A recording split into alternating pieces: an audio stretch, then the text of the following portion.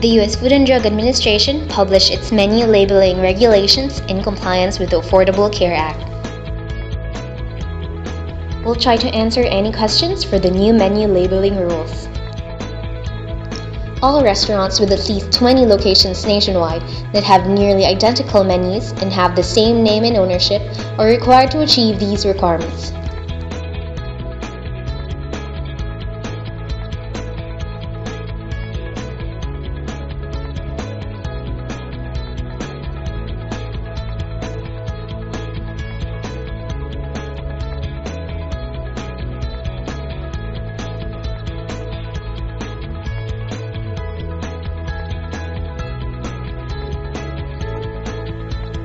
You need to put calorie counts and menus next to the name of the food using a font size no smaller than that of the food name or price, whichever is bigger.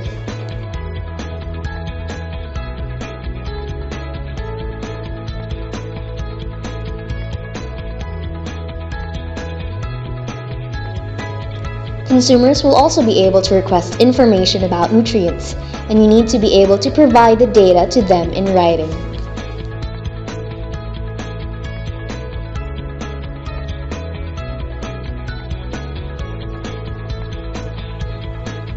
Some foods purchased in grocery stores and retail establishments intended for more than one person and needs additional preparation before consumption are not included. For restaurants already in existence, comply with the new menu labeling regulations on or before December 1, 2015. For new restaurants, you need to be in compliance a year after you make the menu public. We hope we helped shed light on the new menu labeling rules. Check our social media profiles for more news and updates.